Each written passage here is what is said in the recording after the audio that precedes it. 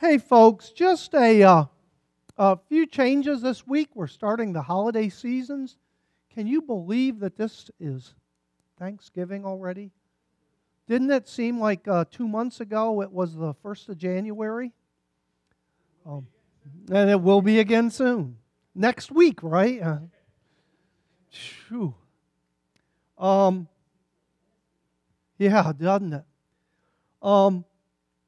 We will be having the celebration at 7 Star at 12:30. Also, Sunday school will probably be a bit different today because we will be dealing with the boxes and getting them ready and labeled and out the door. So please plan for some changes in what's going on this morning. There will be no Bible study Tuesday.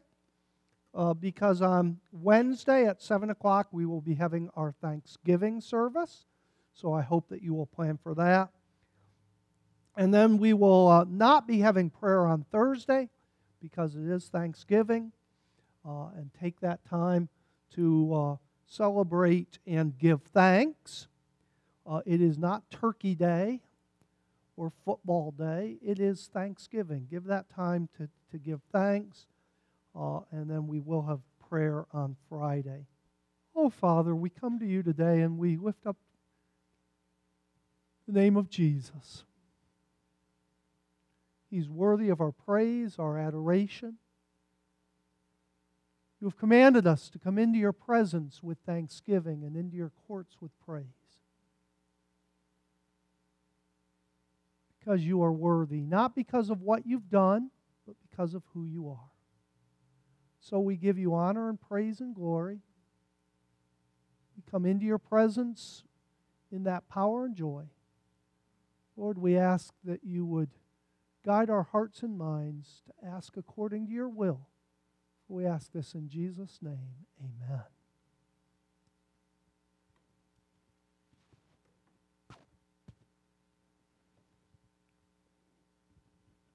Oh, Lord. There are so many who are hurting today. As we enter this holiday season and we think of things that so many look forward to, parties, celebration, family, dinners, decorations. We think about those for whom these are the saddest days of the year, the loneliest days. God, give us eyes to see those who are not in the holiday spirit, but need someone to step up beside them and give them the path to peace. Oh, Father, we ask for courage to take the opportunities during this time over the next 5 weeks when even the world will be playing the music of Jesus. May we have the courage to lift up the true and living Christ, not the caricature, not the idol, but the Redeemer, God born in human flesh. Oh Lord, revive your church. We thank you that you have preserved us, given us hope for another short season. Lord, may we not waste this opportunity, but use it for your kingdom and for your honor and for your glory. In Jesus' name, amen. Will you turn with me to Philippians?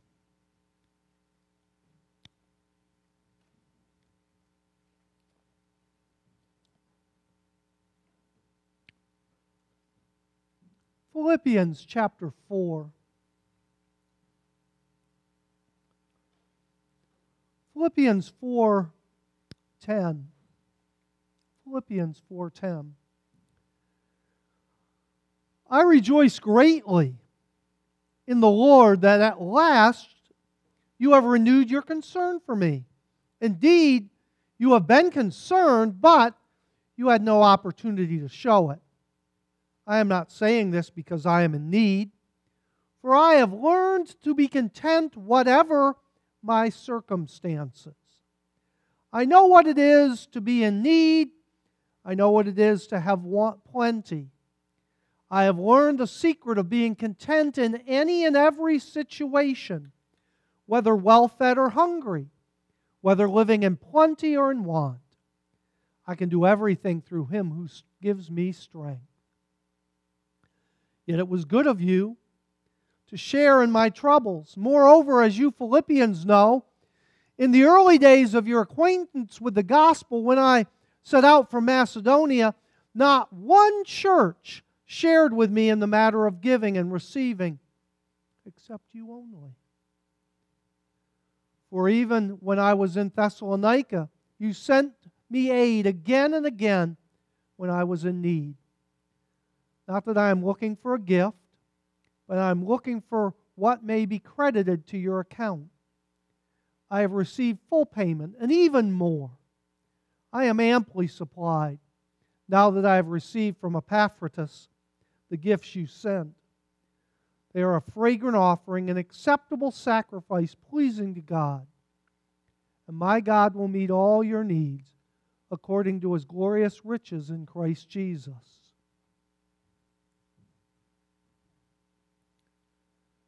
I want to talk today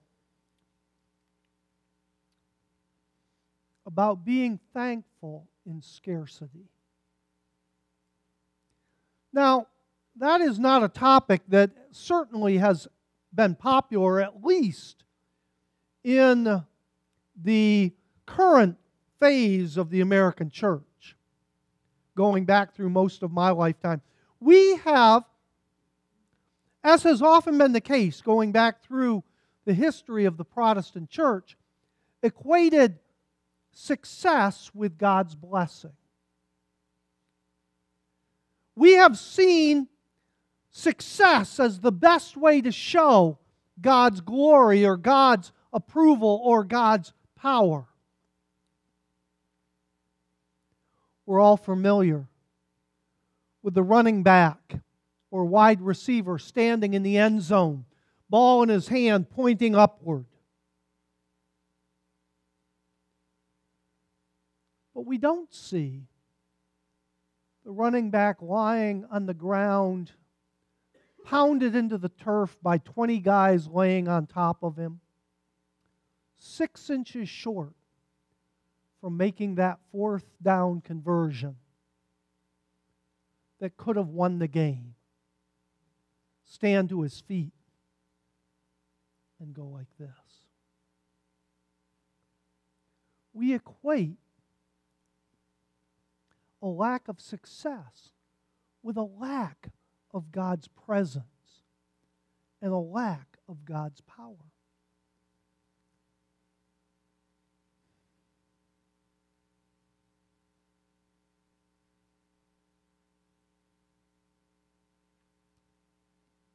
I've gone to an awful lot of men's meetings in my life. And it seems that about 80% of the time, maybe even more than that, maybe 90% of the time, when you go to a men's meeting, there'll be a little devotional, and the man will get up to speak, and when he speaks, 9 times out of 10, the topic will be David. Guys, can you agree with me on that one?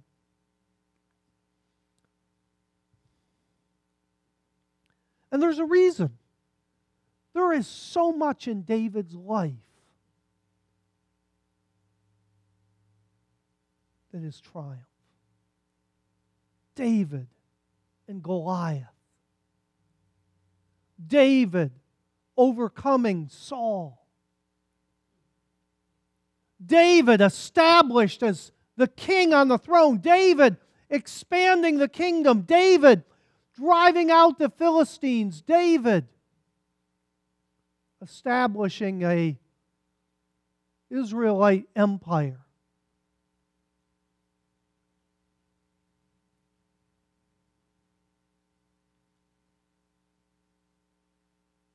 Or there's Daniel in the lion's den.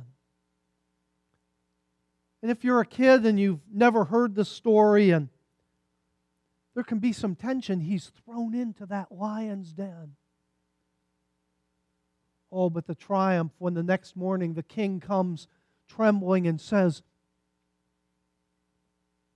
Daniel, are you still there? And triumphantly, Daniel 6:22. Do not be afraid, O king. God sent his angels to stop the mouth of the lions. I'm just fine. And we go, hallelujah, praise God. Or Shadrach, Meshach, and Abednego, cast into the fire, bravely standing there. O king, we're not careful how we answer you. Our God is able to deliver us from this fiery furnace. And He will deliver us out of your hand. And then in Daniel 3:25, the king looks in and he sees the three men walking around, and he goes, didn't we throw 3 bound men in there? But I see 4. And the 4th is like a son of the gods.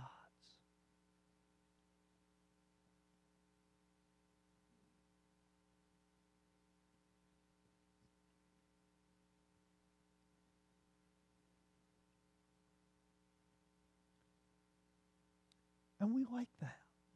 I like that. I like the win. Don't you? I like when God swoops in, even if it's at the last minute.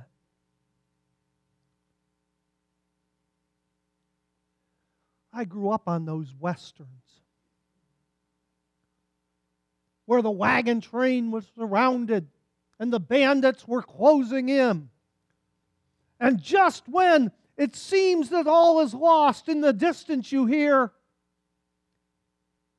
that trumpet call and the thunder of hooves, and the cavalry comes over the hill.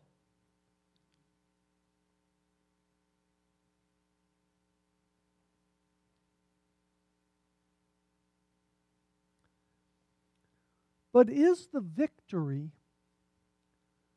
the thing that matters? Is the victory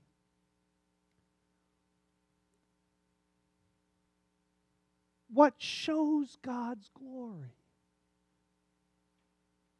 Or is it the fact that when Daniel went into that lion's den, he didn't go alone? God was with him. When Shadrach, Meshach, and Abednego went into that fire, they didn't go in alone.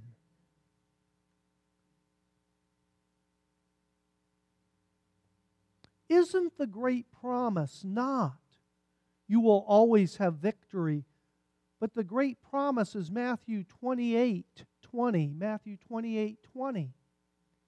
And lo, I am with you always, even to the end of the age. And Paul comes along in Philippians, and he says something far, far different.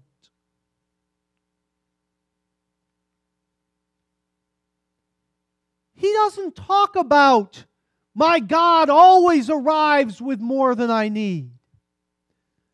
He says this, verse 12, I know what it is to be in need. I have learned the secret of being content in any and every situation, whether well-fed or hungry. Now let's take a little poll here. Who really wants to learn the secret of being content in not being well-fed? Who wants to learn the secret of being in want, not having enough, running out of week long after you run out of dollars?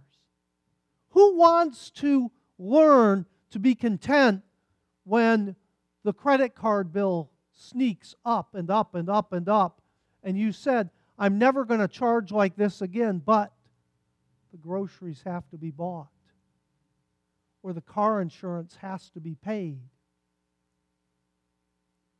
or the mortgage has to come from somewhere? Is there anybody going, yes, that's the kind of God I want? And it's not. But Paul says it is the way God is.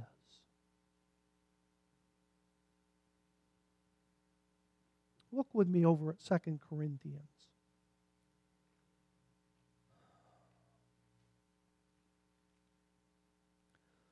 This is utterly counterintuitive to everything that we push in our society.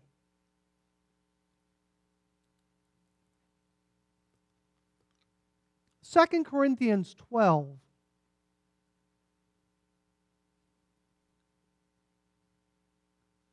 Second Corinthians 12. I'm going to begin at verse 7. 2 Corinthians 12:7.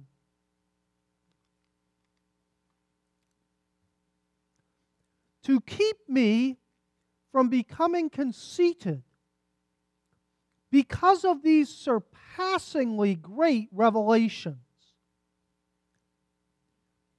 Now let me ask a serious question.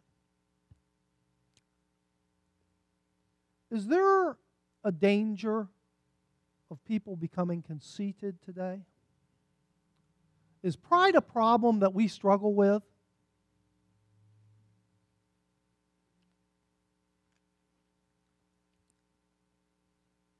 As we talked about last week, for those of you who came out for Harbingers, one of the things that was readily apparent after 9/11 was the pride rather than the humility. We'll rebuild bigger. We had nothing to lecture that rich farmer that Jesus spoke about, who said, I'll tear down my barns and build bigger ones. Because that's exactly what we set out to do. And we bragged about it. Any small glimpse of humility that might have been shown for the handful of days after the event evaporated.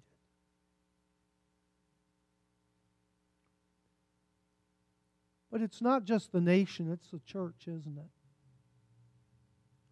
How often in the church do we have the attitude, well, I'm going to heaven? As if to say, who cares about anyone else?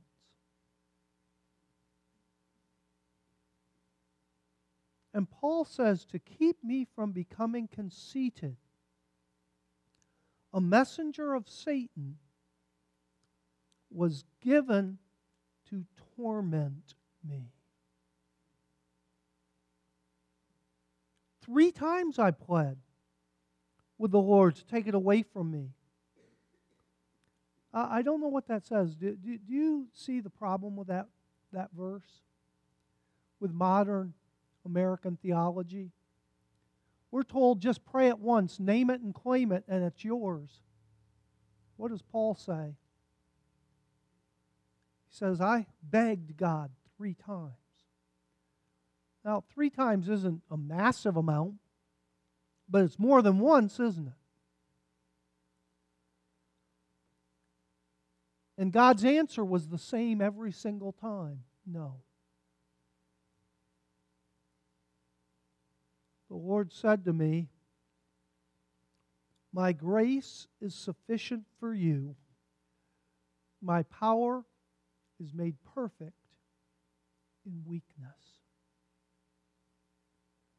Now here's the question that we have to face honestly. Do we believe that? Because we don't act like we do. We act like we believe God's strength is made perfect in strength. When I'm strong, that shows God's strong. When I win, that shows God wins. When I triumph, that shows that God triumphs. That's why the guy in the end zone can raise his finger like this, but the guy under the pile 6 inches short doesn't.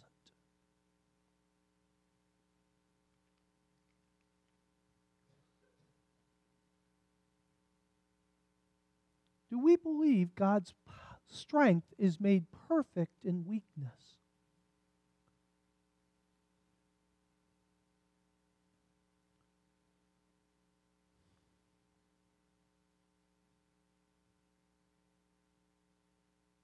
What's the proof that God approves of my life?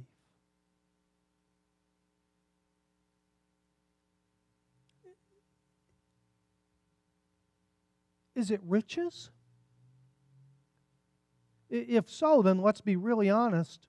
God approves of some of the most wicked people on earth, because some of the richest people on earth are the most wicked, aren't they? That's not being judgmental. That's simply taking them at their word. When they make statements that renounce God and reject any kind of truth and put forward what has for all of human history been considered immoral, and yet they're some of the most richest, most powerful people on earth.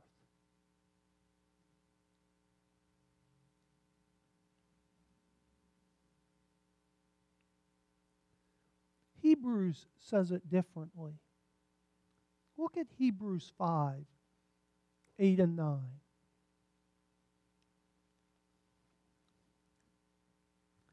Hebrews 5, 8 and 9.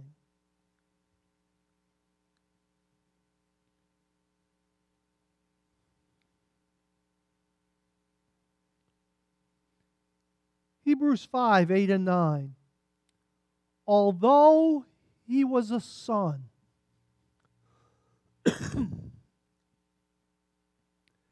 he learned obedience from the triumphs he had. Is that what it says?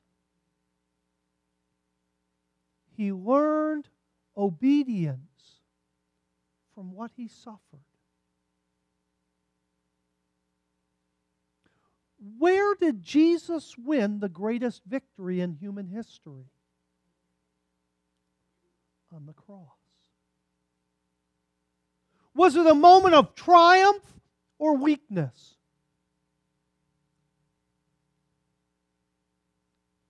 Did the world acknowledge his greatness? Now, he could have had the world acknowledge his greatness.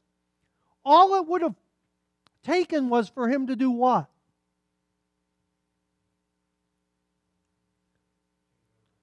Yep. All he had to do was walk off that cross. Lightning blasting in every direction. And the world would have fallen at his feet and acknowledged his greatness.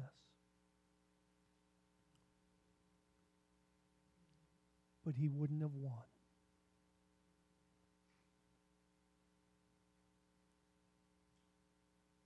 His triumph came through the weakness of the cross.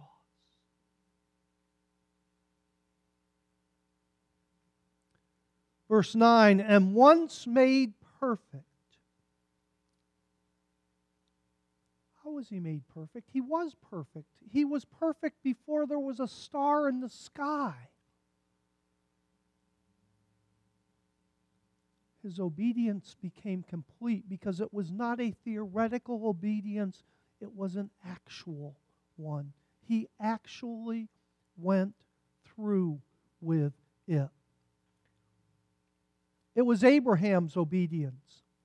Not the obedience of God knows when He says, Abraham, take your son up. Oh, I know he's going to do it. Forget it. I don't need to say it. No, it was the actual obedience of Abraham walking up that same hill that Jesus walked up. Knowing, just like Jesus, that a death was coming. Abraham got to return with the joy of his heart. Jesus had to die.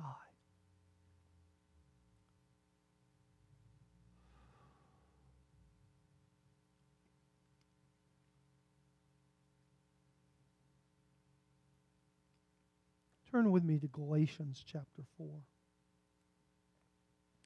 Galatians chapter 4.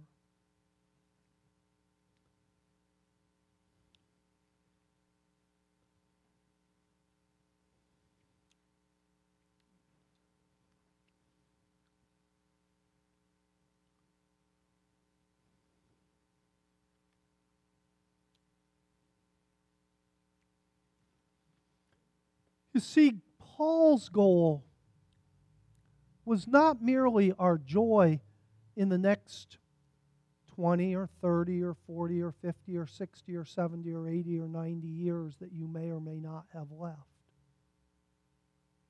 And so here's what Paul says, Galatians 4:19, "My dear children, for whom I am again in the pains of childbirth, until Christ is formed in you." Let's be real honest. What forms Christ in us? Is it victories or hardships? And the honest answer all too often is hardships, isn't it? It's at the time when the ceiling is groaning and the floor is shaking and nothing seems secure that we cry out in honesty and humility to God and say, "Oh God, oh God, oh God."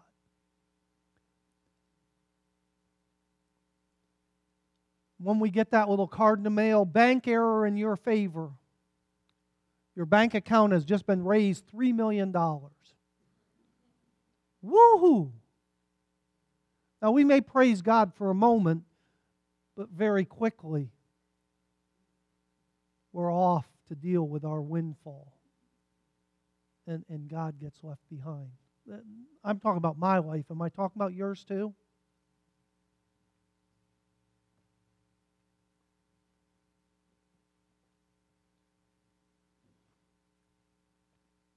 We love to go back to the Old Testament for those heroes, because there God is drawing a picture and He's using worldly situations to point to spiritual truths. And so the victories are worldly victories, and often that's what we want. We want giants slain. We want Philistines defeated. We want false gods to be shown to be idiots. But I want you to think about the New Testament heroes. I want you to think about the New Testament heroes. Look with me at John 21. Jesus has risen from the dead. The disciples are so excited. Wow, are you going to establish the kingdom right now? Finally! Those 3 hard years, they're over. Wahoo! Sick 'em, Jesus.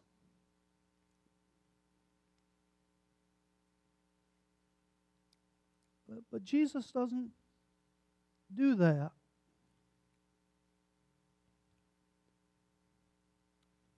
Instead, He turns to Peter, and as Peter is pondering what Jesus is saying, in John 21, verse 18, here's what Jesus says, 21:18. In John 21:18, Jesus says to Peter, "I tell you the truth.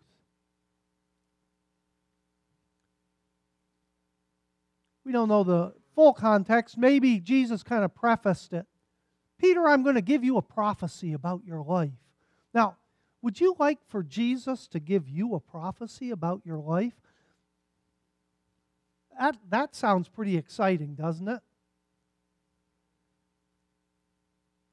And if Jesus were to say something like that, I'm sure Peter would be going, I'm going to sit at your right hand. I'm going to sit at your right hand. I'm going to sit at your right hand. Because remember the discussion they'd been having just a few days earlier? And Jesus says to Peter this, I tell you the truth, when you were younger, you dressed yourself and went where you wanted. But when you are old, you will stretch out your hands, and someone else will dress you and lead you where you do not want to go. How would you like to have that prophecy hanging over your head for your entire life? To know with absolute certainty that the day will come when you're going to be taken someplace you do not want to go. I wonder how many times in Peter's life did he wonder, is this what Jesus meant? Because Peter ended up being taken a lot of places he didn't want to go. But on that day that they marched him out to nail him to a cross, did he finally say, I see it now?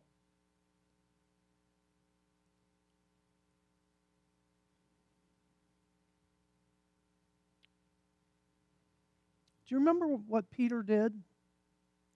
Luke 22:33. Luke 22:33. Do you remember what Peter did? It was again on the night that Jesus was about to be arrested, taken for trial. And as he's there, Peter is shooting off his mouth just like everyone else. Let's not just put Peter out here on the end of the plank by himself. All the 11 are out there with Peter. And they're going on and on.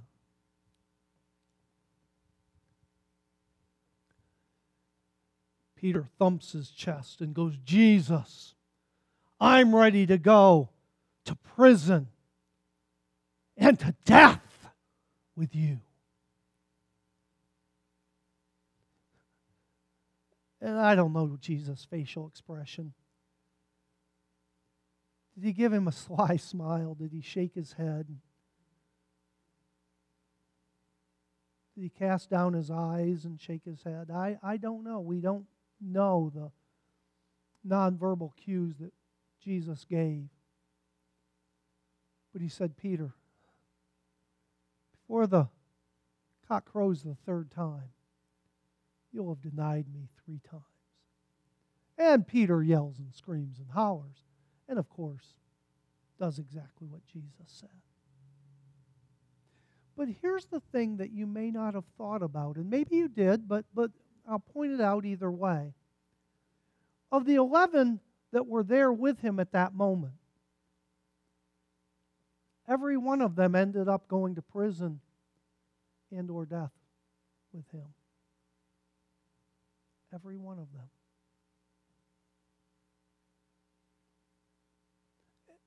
And you know, the difference is, when you go to Revelation chapter 1, John, the last one of them alive, is on the island of Patmos. He's in prison.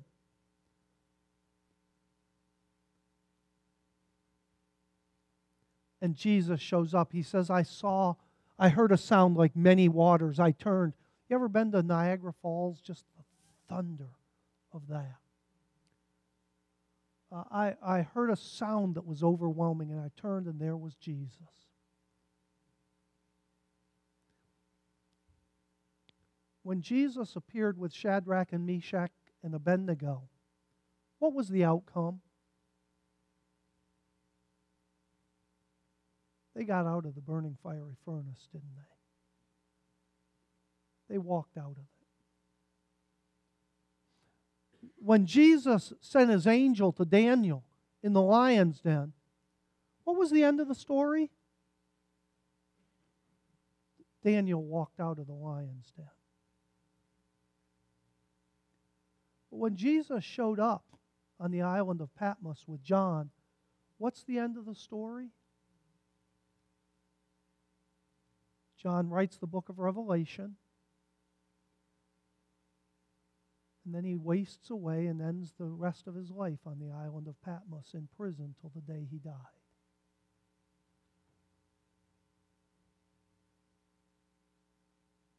Different outcome, isn't it? Now here's the thing. Can you be thankful with a God in scarcity? In America, we have had the privilege of being thankful to a God for abundance. We've had more than we need. Let's be honest. Could most of us do with less than we have? It's nice to have it, but do we need it to survive?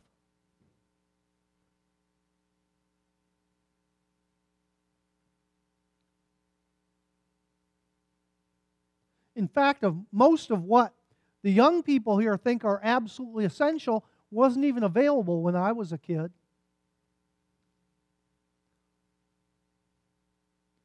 We have a kid at school that they have to do a journal every morning. Today is November, whatever, 2022. My favorite this is, or I like to do this, or over the weekend and every single answer this one kid gives is a PS4. It's all his journals are ever about. Forget about PS4s. They didn't have Pong when I was a kid. And you know what? I grew up perfectly fine. Probably better than a lot of the kids today. And what I had compared to what my father had, because he grew up in the 20s.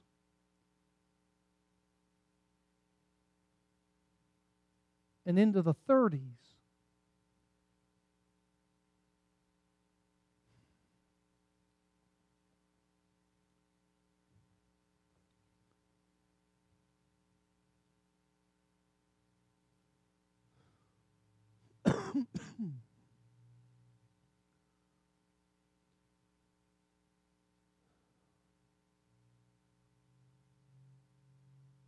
Paul says this in 1 Corinthians 15:19.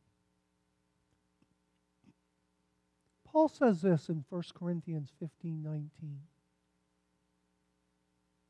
Here's what he says, 1 Corinthians 15:19. He says, if in this life only we have hope in Christ, we're to be pitied more than all men. Now here's the question I have to ask. Is that a sad statement? Is that a sad statement? Or is that a triumphal statement? Because we do have hope beyond this grave.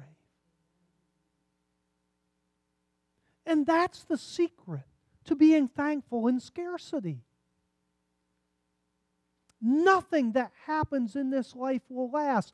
Not the highest high or the lowest low. Nothing lasts for those who are in Christ.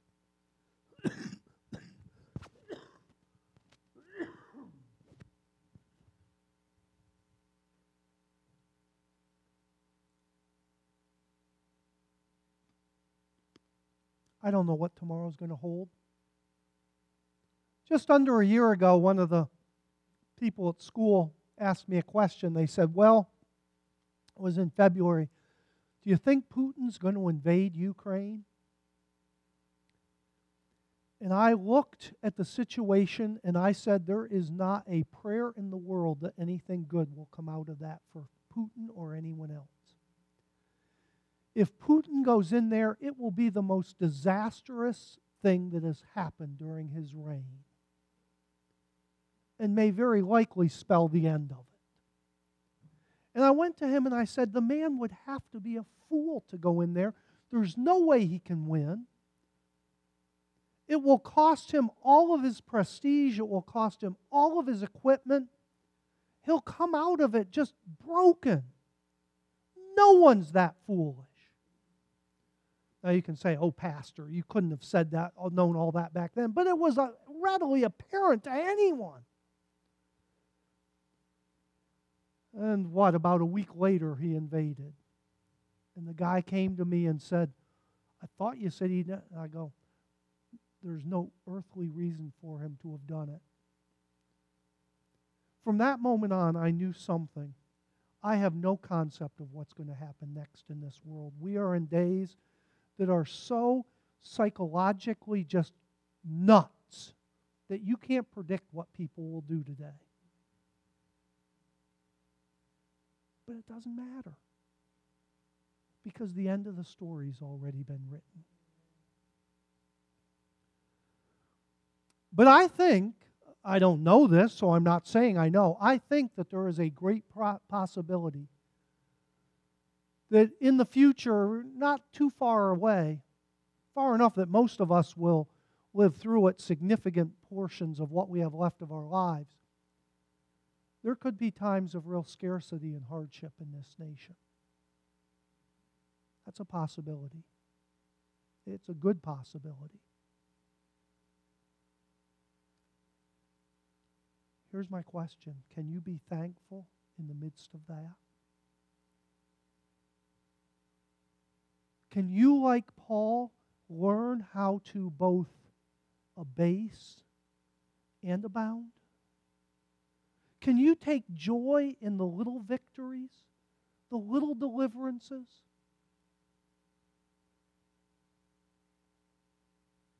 Let's tie this back to the past and end. And here it is. Those pilgrims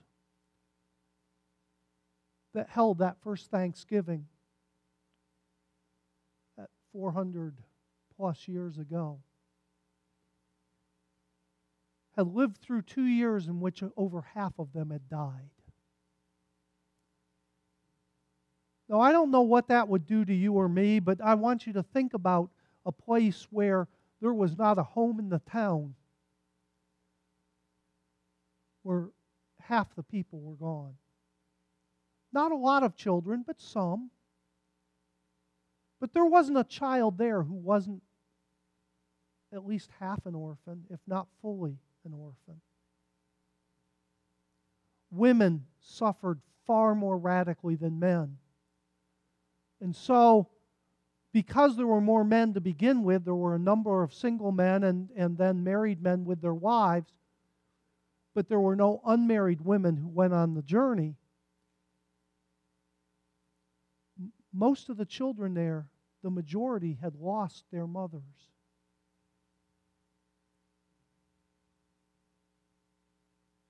But by our standards, that isn't very conducive to rejoicing, is it? What did they have to be thankful for? They'd learned the secret that Paul says. They'd learned how to be in plenty and in want. And having been in the level of want that they had been, to suddenly just have enough to make it seemed like a beautiful country.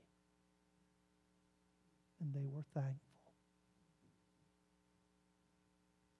We've been spoiled. We've had more than we need. We've had so much that we throw a lot of it away, don't we?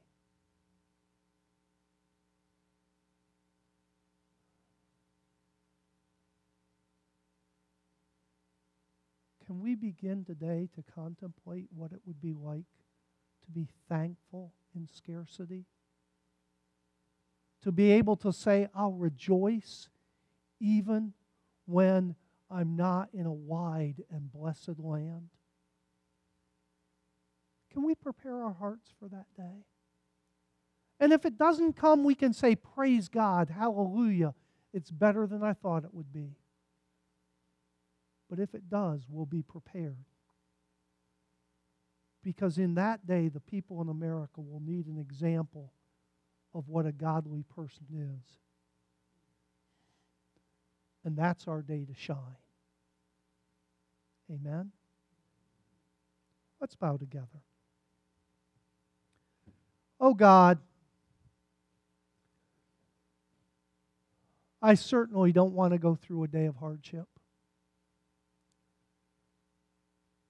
I've never been rich, but I've always had more than enough.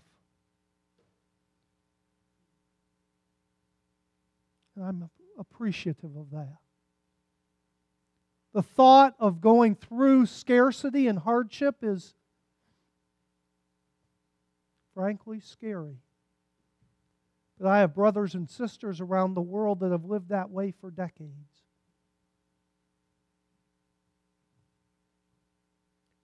And I listen to them singing and clapping and rejoicing. And I say, if that day is to come, Lord, teach me the secret of how to abase and abound. How to be content with whatever I have. And how to always be thankful. In Jesus' name, amen.